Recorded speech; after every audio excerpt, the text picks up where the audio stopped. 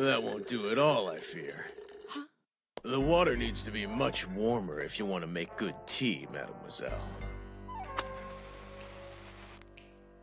You can't ever ignore the golden rules, right?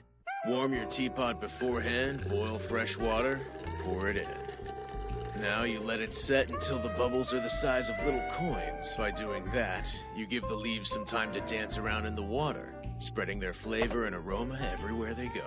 After that, you quickly place a cover over the pot and let it steam for 1 minute.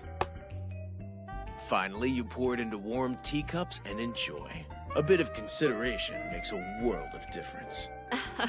Wow, you're an expert. Well, I am a chef. Thank you for the lesson.